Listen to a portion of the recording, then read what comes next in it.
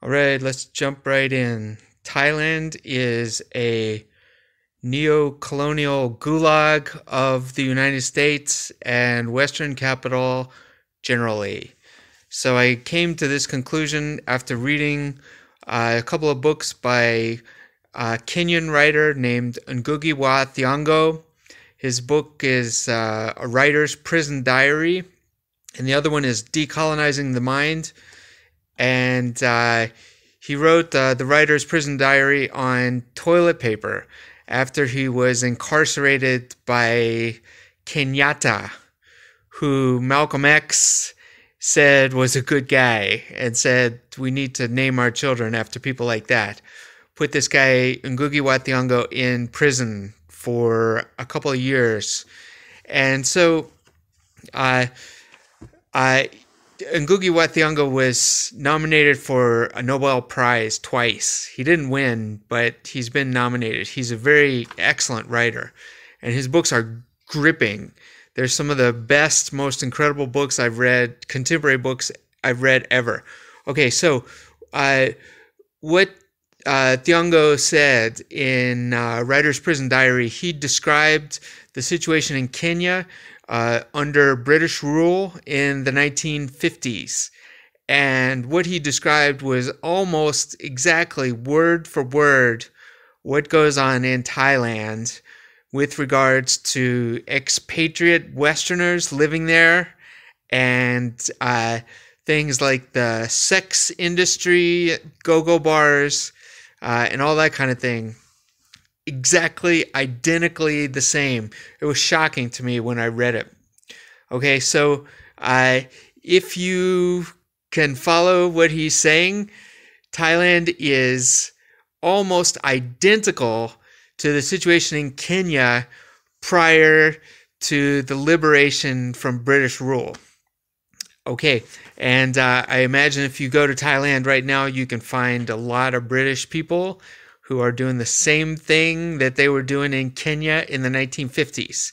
Okay, so there's one aspect. Now, the other book I read that pertains to this is John Perkins' Confessions of an Economic Hitman, as well as a couple of sequels that he wrote to that book. The way it works is this: these Western companies go to Thailand to take advantage of the cheap labor, as well as the terrorist dictatorship that keeps a gun to the head of every worker in the country. So if they try to organize, they'll be met with violence, intimidation, and if they are organized, like the workers at the Ford plant who went on strike last week, they will be ordered to a military camp to get their thinking put straight. Okay, so it's a real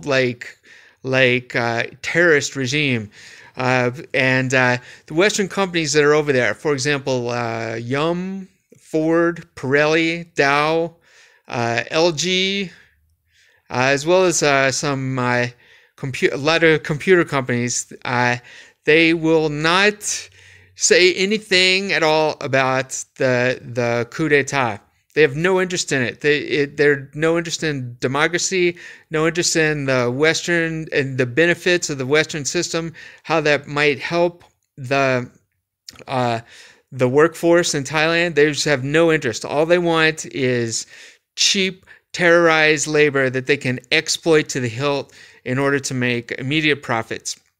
And they are enabled by the U.S. ambassador, who won't say anything, just does photo ops with these incredibly reactionary right-wing ties, and also enabled by the dictatorship, who just keeps a gun to the head of the population and has no qualms about, like in 2010, just gunning down dozens of up to 100 people in the street. And I mean, I'm talking unarmed civilians, students. A nurse was assassinated in a temple. Okay, so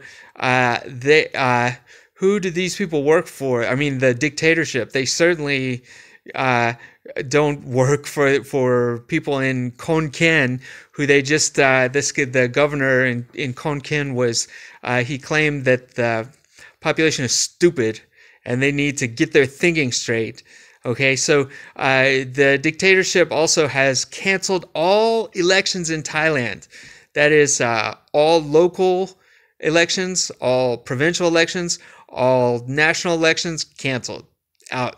Every single city governor, every single provincial governor, and every single national government official is appointed by the military. Top to bottom. They're all appointed by the military. There is not a single election. They're making noise about election now, but I guarantee you, if they don't put a leash on the military, or they don't even mention reform or abolishment of the monarchy, it's not going to do any good. They'll stay in power like Yingluck for about 2 or 3 years until somebody in the military gets a stick up their butt and decides to just start blowing people away in the street, and then we'll do it all over again. Okay, so now let's talk more generally about the United States. What's the deal with the United States in Thailand? Right after in the early 1950s, right after this King Bhumibol shot his brother in the head and assumed the throne of Thailand, what happened was the CIA went into northern Thailand, which is occupied Isan, which is occupied Laos, which Thailand claimed in a war in 1827. Okay, so up there, there was these people who were wanting to join the Communist Party. They were communist organizers, and so the CIA ran an entire American taxpayer-funded public relations campaign on behalf of the monarchy, and they dropped leaflets, and the main thrust of the leaflets was if you're a patriotic Thai, you will support the monarchy, you'll support Buddhism, and you'll support the country. So it was like monarchy, religion, country. Same exact line that you hear today. It comes from the CIA. So yeah, so like all of my students who are out there every day doing a Y to the king, the Buddha, and the country, you're doing exactly what the CIA wants you to do. So there